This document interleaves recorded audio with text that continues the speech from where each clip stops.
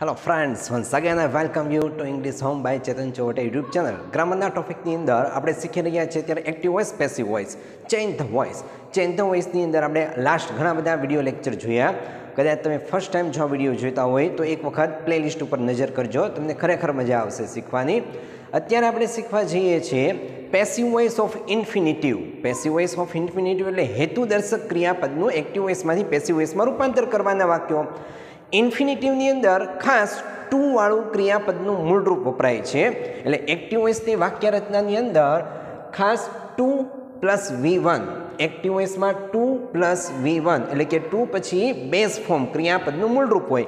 જ્યારે આપણે ઇન્ફિનિટિવનું passive voice કરીએ છીએ ત્યારે ટુની સાથે બી મૂકી દેવામાં આવે છે, કારણ કે બેઝ ફોર્મ છે તો આપણને ખબર છે કે ટુ બીના બેઝ ફોર્મ એક તો બી છે, બીજું એમ ઇઝ ને આર છે, બરાબર.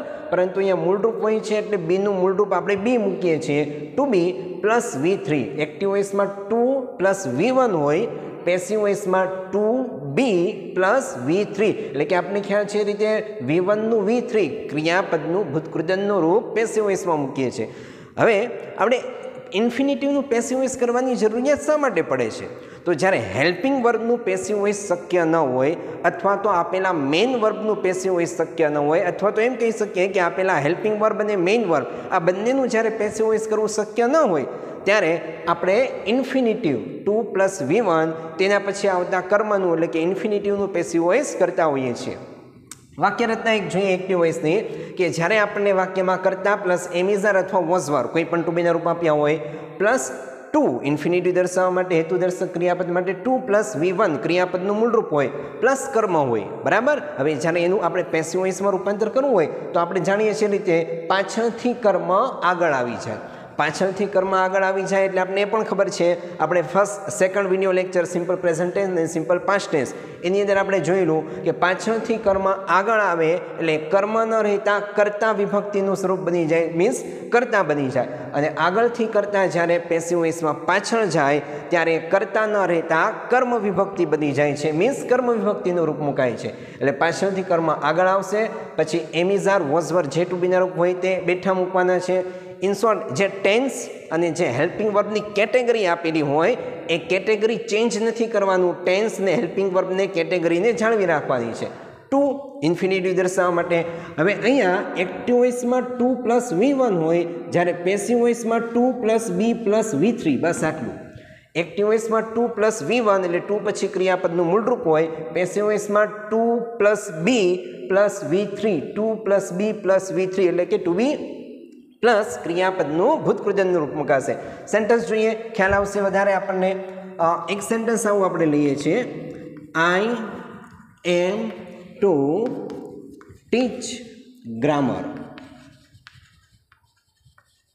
ચાલો, આઈ એમ ટુ ટીચ ગ્રામર, આનો મિનિંગ એવો થાય હું ગ્રામર શીખવવાનો છું.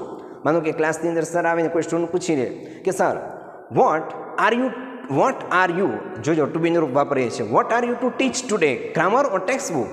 What are you to teach today, grammar or text book? આજે તમે શું શીખવવાના છો? તો આન્સર આપણે આ રીતે આપતા હોઈએ છીએ, આઈ એમ ટુ ટીચ ગ્રામર ટુડે. આજે હું ટેક્સ્ટ બુક નહીં પરંતુ ગ્રામર શીખવવાનો છું. આનો અર્થ ખાસ સમજો, આઈ એમ ટુ ટીચ ગ્રામર એટલે હું ગ્રામર શીખવવાનો છું. આઈ એમ ટુ પ્લે ક્રિકેટ એટલે હું ક્રિકેટ રમવાનો છું. આઈ એમ ટુ ગો આઉટ એટલે હું બહાર જવાનો છું. એનો ગુજરાતી અર્થ એવો થાય. ચાલો જોઈએ સેન્ટેન્સ.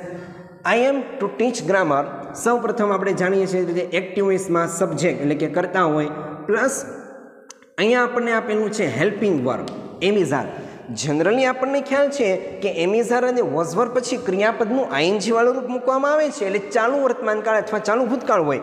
એમિઝાર પ્લસ આઈએનજી હોય તો ચાલુ વર્તમાનકાળ, વોઝવર પ્લસ આઈએનજી હોય તો ચાલુ ભૂતકાળ, પછી કર્મ આપેલું હોય, બરાબર. પરંતુ અહીંયા જો હેલ્પિંગ વર્બ જે આપણને આપ્યું છે એમ, એની બાજુમાં ક્રિયાપદનું આઈએનજી વાળું રૂપ નથી, મતલબ કે ચાલુ વર્તમાનકાળ કે ચાલુ ભૂતકાળ અહીંયા નથી આપ્યો. તો એના પછી જે આવતું કર્મ છે એ તો ટુ ટીચ ઇન્ફિનિટિવનું છે કર્મ, બરાબર.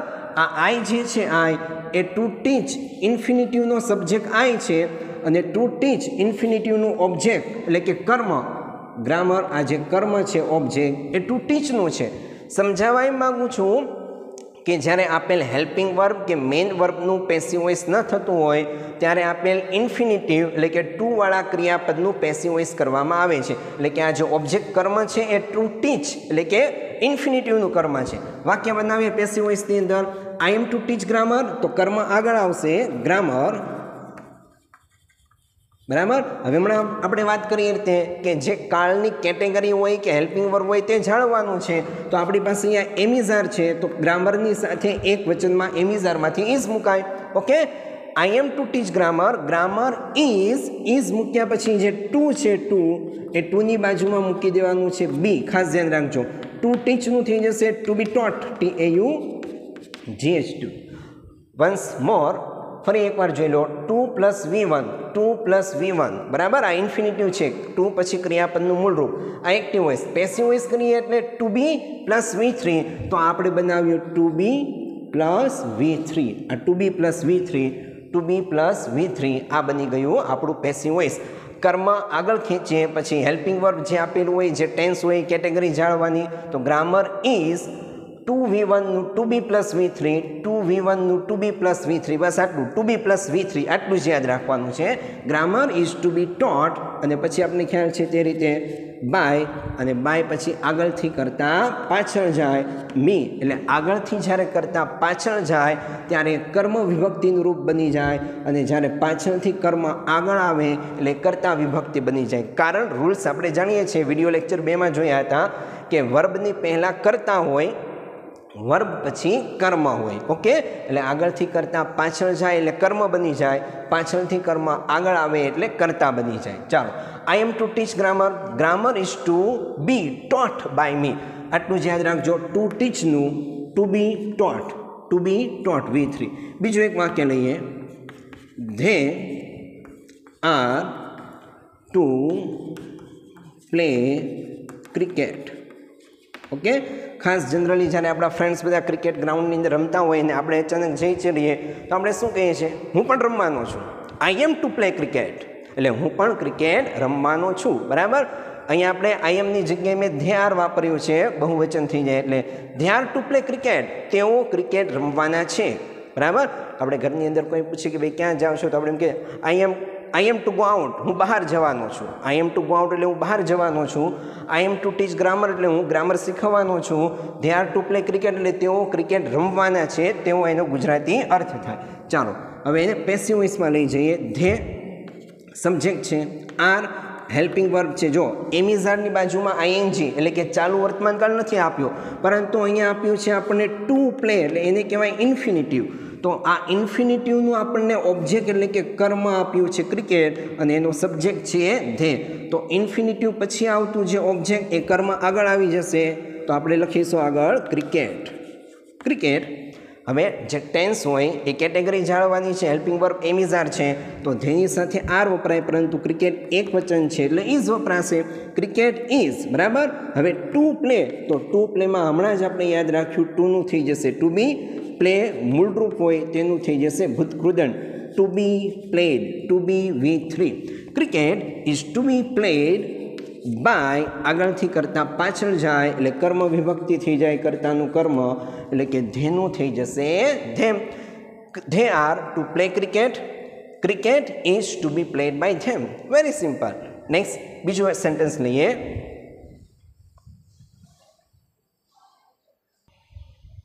Some more sentences for our practice. Priyank has to write these sentences. Okay, has two આપણે ઓલરેડી હેઝ ટુ અને હેવ ટુ પણ શીખી ગયા કે કોઈ બાહ્ય દબાણ દર્શાવવા માટે have to, has two, head two વપરાય છે. Priyank has two right. હવે જુઓ, જનરલી કરતા પ્લસ હેવેઝ પ્લસ V3 હોય એટલે કે પૂર્ણ વર્તમાનકાળ હોય, અથવા કરતા પ્લસ હેડ પ્લસ V3 એટલે પૂર્ણ ભૂતકાળ હોય. તો જ્યારે હેવેઝની બાજુમાં V3 આપ્યું હોય તો પૂર્ણ ભૂતકાળ હોય, પરંતુ અહીંયા સબ્જેક્ટ પ્રિયાંક છે, હેલ્પિંગ વર્બ આપણે આપ્યું છે હેઝ, તો હેઝ પછી આવતું આ ટુ ઇન્ફિનિટિવ છે, એટલે કે હેઝ પછી આપણને કોઈ બીજું કર્મ નથી આપ્યું. તો આપણે એમ કહી શકીએ કે આપણે જે પેસિવ વોઇસ બનાવવાનું છે એ ટુ ઇન્ફિનિટિવનું બનાવવાનું છે, કારણ કે ઇન્ફિનિટિવ પછી આપણને કર્મ આપ્યું છે. ઓકે, ઇન શોર્ટ, જ્યારે મેઇન વર્બ કે હેલ્પિંગ વર્બનું પેસિવ વોઇસ ન બનતું હોય ને ઇન્ફિનિટિવ આપેલું હોય ત્યારે ઇન્ફિનિટિવનું પેસિવ વોઇસ બનાવાય છે, અને તેમાં બીજું કશું જ નથી, માત્ર ટુની બાજુમાં બી મૂકવાનું. બી મૂક્યા પછી V3 ભૂતકૃદંડ મૂકી દઈશું. ચાલો subject Priyank has two right this sentences, આ છે આપણું ઓબ્જેક્ટ. ટુ પછી V1 જે હોય એની બાજુમાં આપણું કર્મ હોય. ધીસ સેન્ટેન્સીસ બહુવચન છે, ધીસ સેન્ટેન્સીસ. હવે આપણે હમણાં વાત કરી કે જે ટેન્સ કે હેલ્પિંગ વર્બ આપ્યું હોય એની કેટેગરી જાણવાની છે. તો અહીંયા હેવેસ છે તો પ્રિયાંક એક વચનમાં હેઝ વપરાય, તો ધીસ સેન્ટેન્સીસ બહુવચનમાં હેવ થઈ જશે. This sentences have to V1 છે તો ટુ બી અને V3 એટલે રાઇટનું ભૂતકૃદન થઈ જશે return. Two B return by દ્વારા કરતા પાછળ જશે બાય પ્રિયાંક. બસ આટલું જ. Next one, she had to sing a song. she had to sing a song. તેને ગીત ગાવું પડ્યું. જો કરતા પ્લસ હેડ પ્લસ V3 ભૂતકૃદન નથી. જો કરતા પ્લસ હેડ પ્લસ V3 હોય તો પૂર્ણ ભૂતકાળ હોય, તો પૂર્ણ ભૂતકાળનું પેસિવ વોઇસ થાય. પરંતુ અહીંયા આપણને આપ્યું છે હેડ પછી ટુ V1 એટલે ટુ પછી ક્રિયાપદનું મૂળરૂપ, એને કહેવાય ઇન્ફિનિટિવ. તો ઇન્ફિનિટિવનું કર્મ છે અ સોંગ, તેથી તેનું પેસિવ વોઇસ બનશે અ સોંગ. હેડ છે તો આપણને ખ્યાલ છે હેડ, બરાબર. હેડનું હેડ જે કેટેગરી હોય તે જાણવાની છે. હેવેસ હોય તો હેવેસ, હેડ હોય તો હેડ. અહીંયા બિન નથી મૂકવાનું, ખાસ ધ્યાન રાખજો. હેઝ બિન નથી કરવાનું, હેવ બિન નથી કરવાનું, હેડ બિન નથી કરવાનું, કારણ કે પૂર્ણ વર્તમાનકાળ ને પૂર્ણ ભૂતકાળનું પેસિવ વોઇસ અત્યારે આપણે નથી કરતા. આપણે ઇન્ફિનિટિવનું પેસિવ વોઇસ કરીએ છીએ. તો ઇન્ફિનિટિવના પેસિવ વોઇસમાં ટુ પ્લસ V1 હોય તો પેસિવ વોઇસ કરીએ તો ટુ બી પ્લસ V3 કરવાનું છે. એટલે હેડનું હેડ કેટેગરી જાણવાની. ટુની સાથે મૂકવાનું છે બી એટલે આ પેસિવ વોઇસ બન્યું ટુ બી. સિંગ સેંગ સંગ SUNG ભૂતકૃદન, બરાબર. અ સોંગ હેડ ટુ બી સંગ બાય સીનું થઈ જશે હર એટલે કર્તા વિભક્તિનું કર્મ વિભક્તિ. આઈનું બી, વીનું અસ, યુનું યુ, હીનું હિમ, સીનું હર, સીનું થઈ જશે હર, ઇટનું ઇટ, ધેનું ધેમ. ચાલો and last one, he is going to buy a new car. તે એક નવી કાર ખરીદનાર છે. he is going to buy a new car. he subject છે, is એ આપણું હેલ્પિંગ વર્બ છે, going to સ્પેશિયલ કન્સ્ટ્રક્શન છે, બરાબર. એના પછી કર્મ નથી, પરંતુ ટુ બાય આ ઇન્ફિનિટિવ છે અને તેનું કર્મ છે અ ન્યૂ કાર. તો પેસિવ વોઇસ બનશે ટુ પછીના ઇન્ફિનિટિવના કર્મનું અ ન્યૂ કાર, બરાબર. વાક્ય રચના જે છે કેટેગરી એને જાણવાની છે. તો a new car is going to, a new car is going to. જે ટેન્સ એની કેટેગરી જાણવાની છે. A new car is going to B, two બાયનું two B V3 boat, BOUGHT. A new car is going to B boat by, હીનું થઈ જશે હિમ એટલે કે કર્તા વિભક્તિનું થઈ જશે કર્મ વિભક્તિ. બસ આટલું સિમ્પલ યાદ રાખજો. ટુ પછી ક્રિયાપદનું મૂળરૂપ હોય તે ઇન્ફિનિટિવ દર્શાવે, એટલે ટુ પછી ક્રિયાપદના મૂળરૂપની બાજુમાં જે કર્મ આપ્યું હોય તેને આગળ ખેંચવાનું. પછી કેટેગરી જે હોય તે જાણવાની. Is going to બાયનું two B boat, two B V3. બસ આટલું જ. બાય આગળથી કરતા પાછળ. ઓકે, નેક્સ્ટ બીજી કેટેગરીના સેન્ટેન્સ જોઈએ. નેક્સ્ટ, જ્યારે સેન્ટેન્સની અંદર આપણને કર્તાની બાજુમાં કોઈ પણ વિશ, વોન્ટ, લાઇક, ડિસલાઇક, હેટ, લવ એવા કોઈ પણ વર્બ આપને આપેલા હોય ખાસ, અને એની બાજુમાં જ્યારે ઇન્ફિનિટિવ આવતું હોય છે એટલે કે ટુ વાળું ક્રિયાપદનું મૂળરૂપ, ત્યારે કર્તા અને જે ફાઇનાઇટ વર્બ જેને આપણે કહીએ, ફાઇનાઇટ વર્બ એટલે કેવા વર્બ કે જે ટેન્સ એટલે કે કાળ પ્રમાણે અને સબ્જેક્ટ એટલે કે કર્તા પ્રમાણે ચેન્જ થઈ શકતા હોય તેને ફાઇનાઇટ વર્બ કહેવાય, બરાબર. તો તે આગળનું ટુ પહેલાંનું ટૂંકમાં જે ફ્રેઝ હોય કર્તા અને ક્રિયાપદવાળું એ એમનું એમ જ રહે છે. કર્તા પછી જે વિશ આપ્યું હોય તો તેમ જ રહે, કર્તા પછી લાઇક આપ્યું હોય તો એમ જ રહે. ટુ V1 પછી કર્મ જે હોય એ કર્મને આગળ ખેંચવાનો છે. કેવી રીતે વાક્ય જોઈએ? આઈ વિશ ટુ વિન ધીસ કોમ્પિટિશન. આ કોમ્પિટિશન હું જીતવાની ઈચ્છા રાખું છું. તો હવે જુઓ, ટુની પહેલાં આઈ વિશ આવ્યું, બરાબર. આઈ વિશ આવ્યું, આઈ વોન્ટ આવે, આઈ ડિઝાયર આવે, આઈ લાઇક આવ્યો, આઈ ડિસલાઇક, આઈ હેટ કોઈ પણ. તો એ ટુ પહેલાંનું ફાઇનાઇટ વર્બવાળું જે ફ્રેઝ હોય તે તેમનું તેમ જ રહે છે. ઓકે, આઈ વિશ. હવે જુઓ, ટુ વિન આ તો આપણું ઇન્ફિનિટિવ છે અને ઇન્ફિનિટિવની બાજુમાં આપણને આપેલું છે આપણું કર્મ, એટલે કર્મ આગળ આવી જશે. આઈ વિશ ધીસ કોમ્પિટિશન ઓકે, હવે ટુ વિન છે તો તેનું થઈ જશે ટુ બી, પેસિવ વોઇસ કરીએ એટલે ટુ વિનનું ટુ બી V3, વિનનું ભૂતકૃતાંત 1, બસ આટલું જ. જ્યારે આપણને કર્તાની બાજુમાં આવા કોઈ ક્રિયાપદ આપેલા હોય, વિશ છે, વોન્ટ છે, ડિઝાયર છે, લાઇક છે, હેટ છે, લવ છે, બરાબર, અને પછી જ્યારે ઇન્ફિનિટિવ આવતું હોય તો ટુ પહેલાંનું જે ફ્રેઝ હોય ફાઇનાઇટ વર્બવાળું એ કર્તાની ક્રિયાપદ એમ જ રહે છે, અને ટુ ઇન્ફિનિટિવ પછીનો કર્મ આગળ ખેંચી લેવાનો, પછી આપણે જેમ બનાવી છે તેમ જ two B V3 ભૂતકૃતાંત. Next, my friend wants, બરાબર, અહીંયા જો હી સીટ ન હતું એટલે વિશ મૂળરૂપ રહ્યું. માય ફ્રેન્ડ એક વચન હી સીટ છે તો ક્રિયાપદને એસ લાગી જાય, બરાબર. તો માય ફ્રેન્ડ વોન્ટ્સ ટુ, તો આ માય ફ્રેન્ડ વોન્ટ્સ ટુ પહેલાંનું જે ફ્રેઝ છે એ એમ જ મૂકી દેવાનું બેઠું, my friend wants. Okay, two fly આ છે આપણું ઇન્ફિનિટિવ, અને તેની બાજુમાં આપણું છે આ કર્મ object a plane. My friend wants a plane, કર્મ આગળ આવી જશે, ટુ ફ્લાયનું થઈ જશે ટુ બી ફ્લોન, FLOWN, ટુ બી ફ્લોન, એટલે ટુ V1નું ટુ બી V3 બની ગયું, બસ આટલું જ. And last one, he likes to make coffee. તો જુઓ ટુની પહેલાં હી લાઇક્સ, બરાબર, તો ટુ પહેલાંનું જે ફ્રેઝ છે હી લાઇક્સ તે એમ જ રહે છે, હી લાઇક્સ. ચાલો, ટુ મેક કોફી, મેક એ આપણું ઇન્ફિનિટિવ છે, તેની બાજુમાં કર્મ છે કોફી, તો કોફી કર્મ આગળ ખેંચી લઈએ, ટુ મેકનું થઈ જશે two B V3, મેકનું ભૂતકૃતાંત made. He likes to make coffee, he likes coffee two B made. Okay, આ જોઈએ આપણે second category. And one more, બીજી કેટેગરીના સેન્ટેન્સ જોઈએ, introductory there and introductory it. Next ટોપિકમાં જઈએ છીએ, નેક્સ્ટ કેટેગરી ઇન્ટ્રોડક્ટરી ધેર, પછી લઈશું ઇન્ટ્રોડક્ટરી ઇટ. ખાસ આપણે ખ્યાલ છે કે ઇન્ટ્રોડક્ટરી ધેરની અંદર ધેર એ ટેમ્પરરી સબ્જેક્ટ હોય. ટેમ્પરરી સબ્જેક્ટ એટલે શું કે કોઈ પરફેક્ટ આપણને ખ્યાલ ન આવતો હોય કે કયો સબ્જેક્ટ આપણે મૂકવો, અથવા તો સેન્ટેન્સની શરૂઆત કરવી છે આપણે પણ ખ્યાલ નથી આવતો, તો ત્યાં ટેમ્પરરી એટલે કે ઇન્ટ્રોડક્ટરી ધેર તરીકે વાક્યની શરૂઆત કરવામાં આવે છે. Means it is one type of temporary subject. જેમ કે કોમનલી આપણે ખ્યાલ છે, સેન્ટેન્સ આપણે એવું બોલતા હોઈએ છીએ અથવા સાંભળ્યું હોય કે વાંચતા હોઈએ છીએ, there is a cow under the tree. જો there is a cow under the tree means ટ્રીની નીચે, ઝાડની નીચે એક ગાય છે. There is a glass on the table, glass, there is a glass on the table, table ઉપર એક glass છે. તો ત્યાં વાક્યની શરૂઆત કરવા માટે આપણે ઇન્ટ્રોડક્ટરી ધેર એટલે કે પ્રાસ્તાવિક ધેર એટલે કે વાક્યની શરૂઆત ધેર વડે કરી. There is a cow under the tree, there are two glasses on the table, there is a book on the benches. Okay, આવી રીતના વાક્ય. તો અહીંયા જ્યારે ધેર ઇન્ટ્રોડક્ટરી હોય છે એની સાથે કોઈ પણ ટુ બી રૂપ આપેલું હોય, એમ ઇઝ આર વોઝ વર્બ, અને પછી આપેલું હોય છે નાઉન.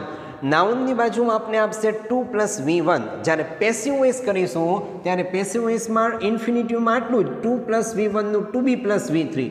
ઇન શોર્ટ, ટુ પહેલાંનું જે ફ્રેઝ આપેલું છે, જે વાક્ય આપેલું છે તે તેમનું તેમ જ રહેશે. There is are was var noun જેમ હોય તેમ, ટુ પહેલાંનું જેમ હતું તેમ જ રહેશે.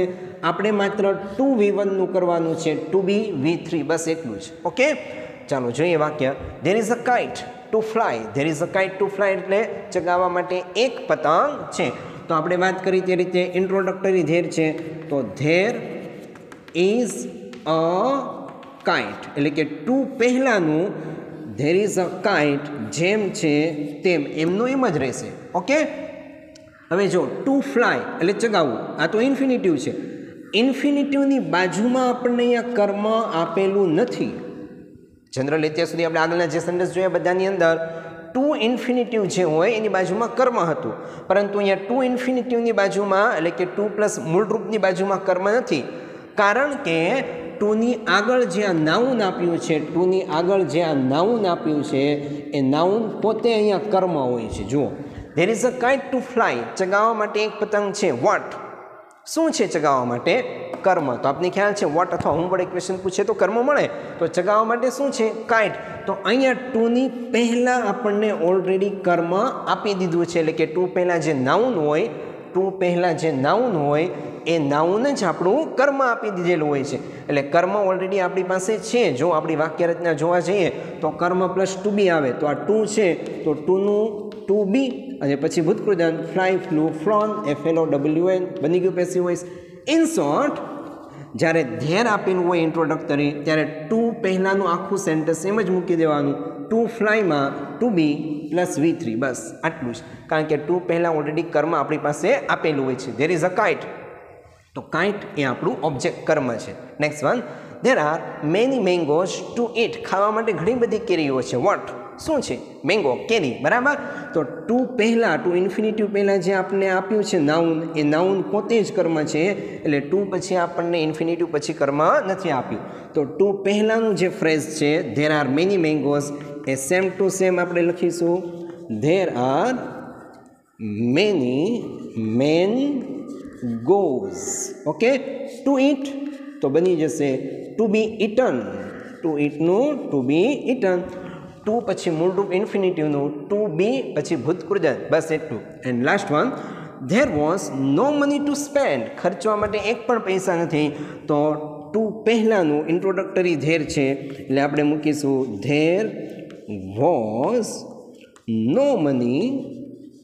હવે ટુ સ્પેન્ડ તો બની જશે two B સ્પેન્ડનું ભૂતકૃદંત spent. There was no money to B spent. Very simple. Okay, next introductory it જોઈએ. નેક્સ્ટ કેટેગરી આપણે જોઈએ ઇન્ટ્રોડક્ટરી ઇટ. આગળ આપણે જોયું ઇન્ટ્રોડક્ટરી ધેર. ખાસ ઇન્ટ્રોડક્ટરી ઇટ ક્યાં વપરાય છે તો આપણે જાણીએ છીએ તે રીતે સમય દર્શાવવા માટે. ઇન્ટ્રોડક્ટરી ઇટ એટલે કે વાક્યની શરૂઆત સમય દર્શાવવા માટે ઇટથી થાય છે. જેમ કે આપણે એમ કેવું હોય કે શિયાળો છે, શિયાળાની ઋતુ છે, આપણે એમ કેવું હોય તો આપણે શું કહીશું? ઓનલી વિન્ટર એમ નથી બોલતા, ઇટ ઇઝ વિન્ટર. તો વિન્ટર એ સમય દર્શાવ્યો આપણું. તો સમય દર્શાવવા માટે વાક્યની શરૂઆત થાય ઇટ. ઇટ ઇઝ વિન્ટર, ઉનાળો છે. ઇટ ઇઝ મોન્સૂન, ચોમાસું છે. ઇટ ઇઝ સમર, ઉનાળો છે. બરાબર, એ રીતે સમય આપણે દર્શાવવો હોય કેટલા વાગ્યા તો આપણે એમ કહી શકીએ ઇટ ઇઝ 10 o'clock, 10 વાગ્યા છે. ઇટ ઇઝ 5 o'clock, 5 વાગ્યા છે. ઇટ ઇઝ મિડનાઇટ, મધ્યરાત્રિ થઈ છે. એટલે સમય દર્શાવવા માટે આપણે જાણીએ છીએ તે રીતે ઇન્ટ્રોડક્ટરી ઇટનો ઉપયોગ થાય છે. અહીંયા આપણે જોઈએ ઇન્ટ્રોડક્ટરી ઇટ એક્ટિવમાંથી પેસિવ વોઇસમાં બનાવીએ ત્યારે એક્ટિવ વોઇસમાં આપણને ઇટ ઇઝ ટાઈમ ટુ પછી V1 આપ્યું હોય ને પછી કર્મ આપ્યું હોય તો ટુ પહેલાં જે ફ્રેઝ હોય it is time A same એમ જ રહે છે. ઇટ ઇઝ ટાઈમ જેમ હોય તેમ. હવે ટુ V1 એટલે ઇન્ફિનિટિવ પછી કર્મ આપ્યું હોય તો જ્યારે ઇન્ટ્રોડક્ટરી ઇટ હોય ત્યારે કર્મને આગળ ખીંચતા પહેલાં પ્રેપોઝિશન ફોર મૂકવામાં આવે છે. ઇન્ટ્રોડક્ટરી ધેરમાં એવું કશું જ નથી મુકાતું કારણ કે આગળ ઓલરેડી આપણી પાસે નાઉન એ ઓબ્જેક્ટ હોય છે. જ્યારે ઇન્ટ્રોડક્ટરી ઇટની અંદર ઇન્ફિનિટિવ પછીનું જે કર્મ હોય એને આગળ લાવવામાં આવે છે અને એ કર્મ પહેલાં પ્રેપોઝિશન ફોરનો ઉપયોગ કરવામાં આવે છે. ફોર પછી કર્મ અને ત્યારબાદ V1 છે તો ટુ V1 છે તો ટુ બી V3. સિમ્પલ. જોઈએ it is time to pay the bill. It is time to pay the bill એટલે બિલ ચૂકવવાનો સમય થઈ ગયો છે. બરાબર, તો ટુ પહેલાંનું જે ફ્રેઝ છે it is time A introductory ધેરની જેમ છે તેમ જ રહેશે. It is time. બરાબર, આ ઇન્ફિનિટિવની બાજુમાં જે છે એ આપણું કર્મ છે તો કર્મ આગળ આવશે પણ કર્મ આગળ આવે પહેલાં પ્રેપોઝિશન ફોર મૂકવાનું છે. For the bill. It is time for the bill to pay તો ટુ પેનું થઈ જશે ટુ બી પેઇડ. ટુ બી પેઇડ એટલે ચૂકવવું. ચાલો, it is time to take T. ચા લેવાનો સમય થઈ ગયો છે તો ટુ પહેલાંનું ઇન્ટ્રોડક્ટરી ધેરની જેમ ઇન્ટ્રોડક્ટરી ઇટ જે છે તે તેમનું તેમ જ રહે છે. It is time. હવે ઇન્ફિનિટિવની બાજુમાં જે કર્મ આપ્યું ટી એ આગળ આવશે પણ પ્રેપોઝિશન ફોર લેશે. Four T. It is time for T two ટેકનું થઈ જશે two B tech two taken. Very easy. Next one, it is necessary two drink water. પાણી પીવું ખાસ જરૂરી છે. તો ટુ પહેલાંનું જે ફ્રેઝ આપ્યું છે it is necessary. Okay, water આગળ આવશે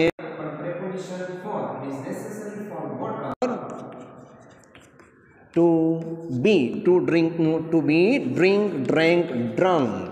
okay, it is necessary four water two B drunk. And next that sum was too difficult to, આપને ખ્યાલ છે ટુની વચ્ચે વિશેષણ હોય એ નેગેટિવ અર્થ દર્શાવે છે. that sum was too difficult to solve. પહેલો દાખલો એટલો બધો મુશ્કેલ હતો કે સોલ્વ થઈ શકે તેમ ન હતો. બરાબર. તો that sum was too difficult એટલે ટુ પહેલાંનું જે છે ફ્રેઝ તે તેમનું તેમ જ રહેશે. that sum was too difficult LT. that sum was too difficult. હવે ટુ સોલ્વ છે તો વી નો વેરી વેલ ટુ બી, ટુ સોલ્વનું ટુ બી સોલ્વડ. ઓકે. તો ટુ ઇન્ફિનિટિવ પહેલાંનું ફ્રેઝ જેમ હતું તેમનું તેમ. That sum was two difficult to solve, two B solve. And last one, this sum is easy enough. આ positive દર્શાવે, ટુ નેગેટિવ દર્શાવે, enough to positivity હકારાત્મકતા દર્શાવે. This sum is easy enough to solve. આ દાખલો solve કરવો, ઉકેલવો ખૂબ જ સરળ છે. તો ટુ ઇન્ફિનિટિવ પહેલાંનું જે ફ્રેઝ છે તે તેમનું તેમ જ રહેશે. This sum is easy enough, okay, to solve, two B solve. ચાલો, એટલે બીજું કશું જ નથી. ઇન્ફિનિટિવમાં ટુ પછી ક્રિયાપદનું મૂળરૂપ હોય જે હેતુદર્શક ક્રિયાપદ કહેવાય. પેસિવ વોઇસ બનાવીએ એટલે ટુની સાથે બી મૂકી દેવાનું, ટુ બી, અને પછી V3 ક્રિયાપદનું ભૂતકૃત. આટલું સિમ્પલ છે. I hope you can understand very well that I M trying to teach you. તમને જે હું સમજાવવાની કોશિશ કરું છું તમને પરફેક્ટ સમજાતું હશે એવી હું આશા રાખું છું. જો ખરેખર તમને આ ટાઈપના વિડીયો ગમતા હોય તો જરૂરથી લાઇક કરજો. તમે ઈચ્છતા હોય કે તમારા ફ્રેન્ડ પણ કંઈક સરળતાથી શીખે તો જરૂરથી તેમને શેર કરજો. અને નવા વિડીયો અપલોડ જ્યારે કરીએ એની નોટિફિકેશન તમને મળતી રહે તેના માટે હજુ સુધી તમે ચેનલ સબસ્ક્રાઈબ ન કરી હોય તો ખાસ સબસ્ક્રાઈબ કરી લેજો. મિલતે એક છોટે સે બ્રેક કે બાદ.